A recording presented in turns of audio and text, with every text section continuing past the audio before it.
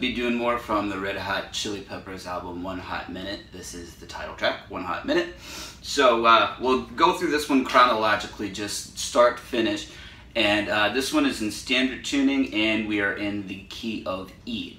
Alright, so let's go back to the beginning and talk about the intro, which, to be honest, I don't really care for.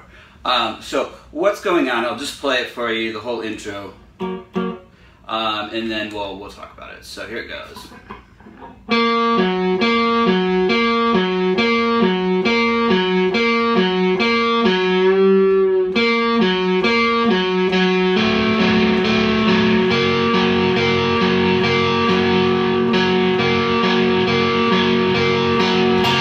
Alright, so that's it. So playing with a clean tone.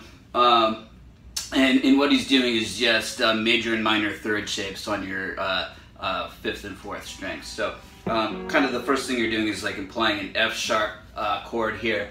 So you're playing at the 9th and 8th frets on the 5th and 4th strings. So the first measure we're just doing. That's the first measure. Here's measure 2. So we're going to bend that note up a half step at the end of the second measure. Then here's the first half of the third measure. So doing our 8th and 9th frets. Then what happens in the second half of the third measure is we're going to go to the 9 and 7 shapes, and we're going to do this.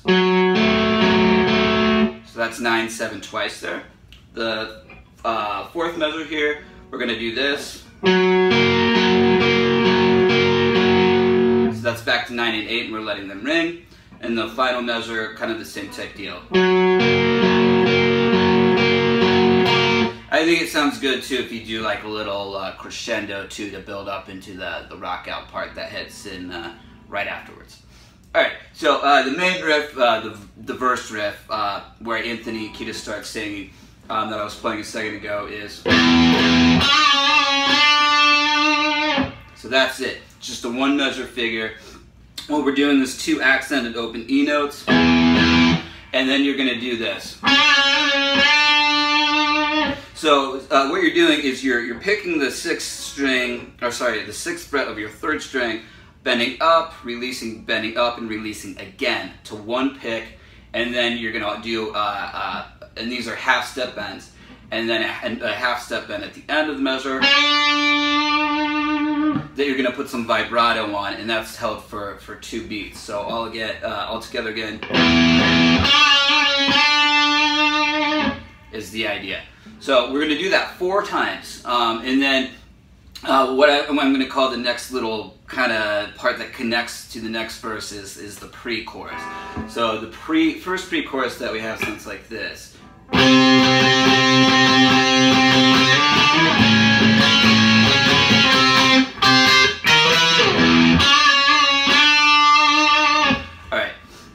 So what we're doing here is we're playing C octave on our 5th and 3rd strings, so the 3rd and 5th frets for those notes, and we're going to do this. So we're sliding up to 5 and 7, and then 7 and 9. Then what we're going to do is form like what I like to call the Hendrix, one of the ways Hendrix likes to play is major chords. So what we're doing here is it's an A major chord, so we're doing 5, 4, the 4th string is muted, and then 6 on the 3rd string. And we're going to do this. So the gallop rhythm essentially. And then we have this. So we're going to go back to the C octave, and then we have this. Some double stops. So those double stops are on your first 2 strings. We have 8, 11, and then you're coming up to 12. So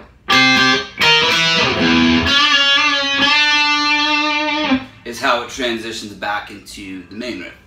Alright, so now we're going to play the main riff a few times, and then we're going to do a different pre-chorus. So let's check that out. It goes like this.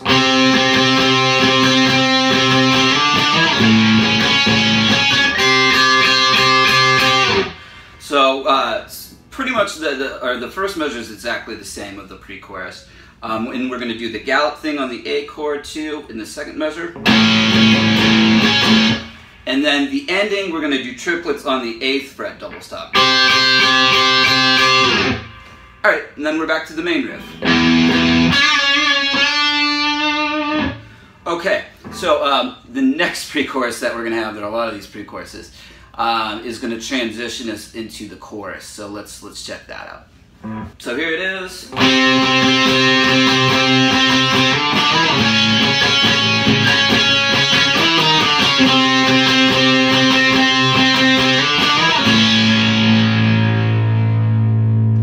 Alright, so just a little variation. We're doing the same beginning. So then kind of the same thing with the beginning of the A. Then what we're going to do is a chromatic thing. We're going to slide up to the 7th fret. And then, like I said, going down a fret at a time. And then starting with the C octave again.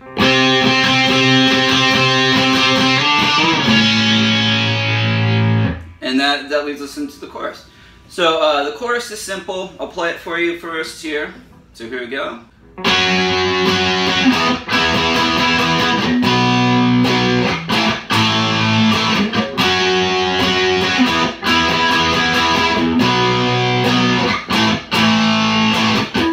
Alright, so that's it. Just some easy power chords.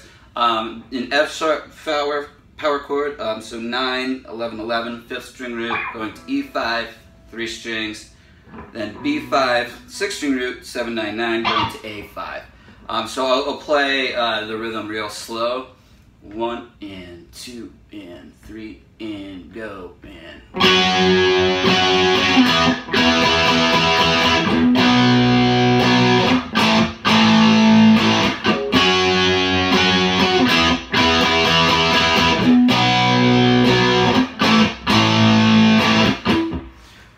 So that takes care of our first chorus.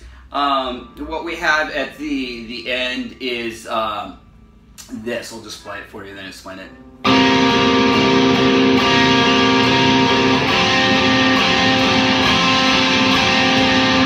Alright, so we're doing a C7 chord to a D7, and what we're kind of doing is playing accents on the downbeats of each chord. So your C7 is played, it's a 5th string root, 3, 2, 3. Then you're sliding up to 5, 4, 5 for your D7.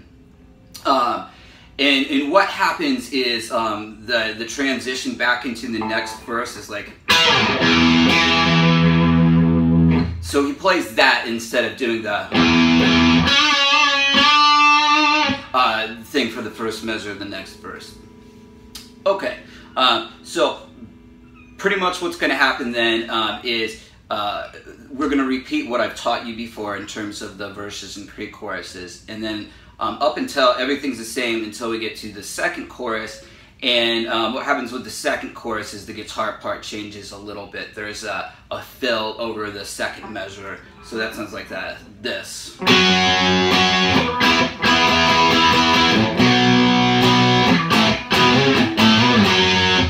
Alright, so instead of just doing the B to A chord, we're doing some octave fills. So we have this.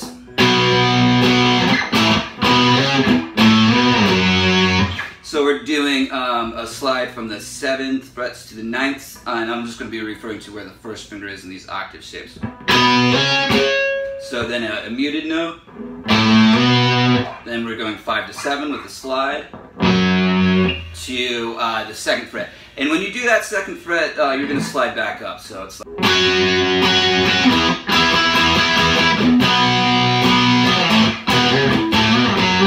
So it's just, you know, it's the hands transitioning back up to where you're going. All right. So we're going to do the ending to the chorus with the C7 and D7 stuff. And then we have what I'm going to call this interlude riff where Anthony's singing the "Say Goodbye to Where You Buy, You Got It Now," that kind of thing. This real repetitious vocal rhythm. So that goes like this.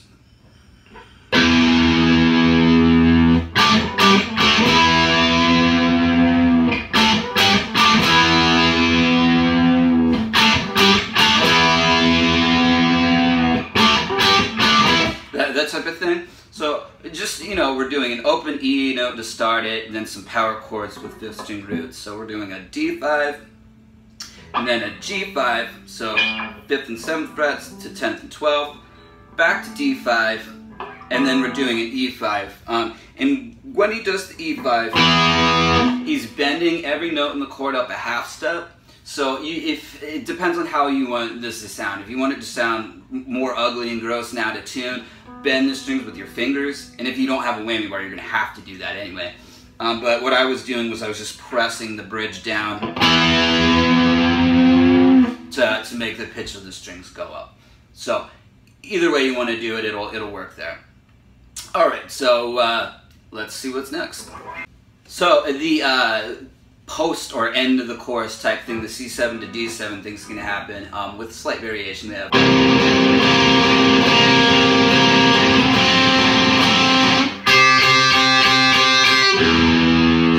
All right. So what happens here is the song kind of breaks down. You have a couple of different guitar parts, 3 of them actually, and I'll kind of break down what every part's doing. The chord progression, just so you understand what you're playing over, is essentially like an E7 chord. And I'll clean this tone up a little bit. So that's your first chord. And then your next chord of the chord progression is an implied C sus2.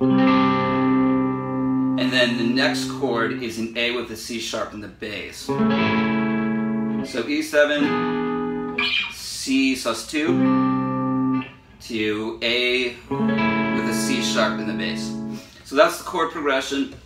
2 of the guitar tracks are EBow tracks, and what they're doing is they're playing just the octaves of the roots or the lowest notes of the chords. So in the interest of time, I'm not going to tell you each EBow part.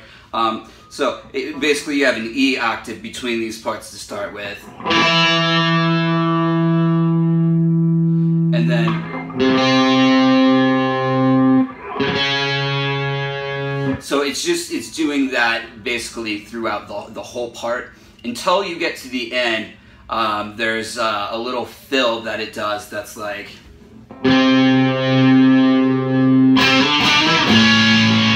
and this is actually not EBow. It's coming back to like the main guitar track of the song. So what he does is like he basically rolls the volume control back up,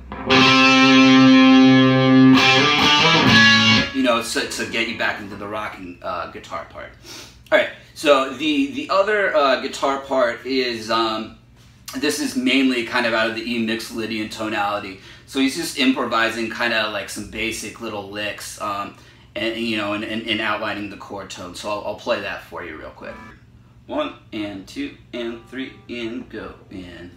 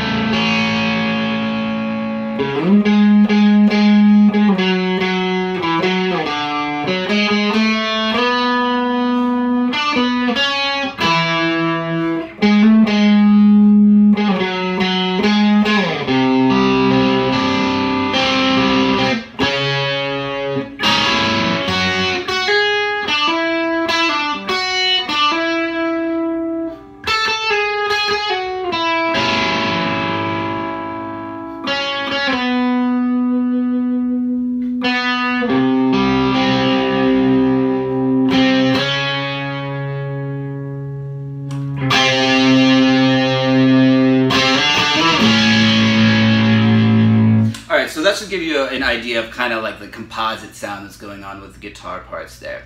All right, so let's move on and talk about what's coming after that. So the next part of the song is the chorus part, and it's the kind of like the second chorus type deal where we had the octave type fills in the second measure. The song ends, we're going to do just like a vamp, which means just kind of repeat the C7 chord that we had at the end of the chorus, the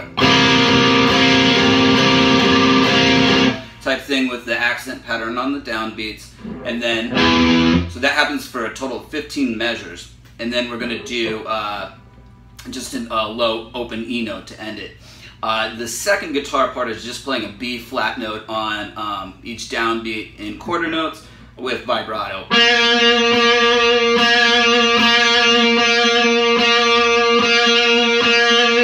And then again, you know, open E on that guitar, and there's, you know, just some whammy bar effects and noise, you know, kind of like a Smashing Pumpkins E ending. Okay, so that does it for 1 Hot Minute. That's all the parts. Matt Brown, if you'd like the tabs for this one, it's not my transcription. It's actually from the 1 Hot Minute book, which is an awesome book. I highly recommend you pick it up and buy it. Whoever transcribed it did an awesome job, so kudos as a fellow transcriber. Alright, so yeah, more from this coming, this album coming, more Smashing Pumpkins, more Nirvana. You guys know what albums I've got going right now, so I'll see you guys around for more lessons. Thanks.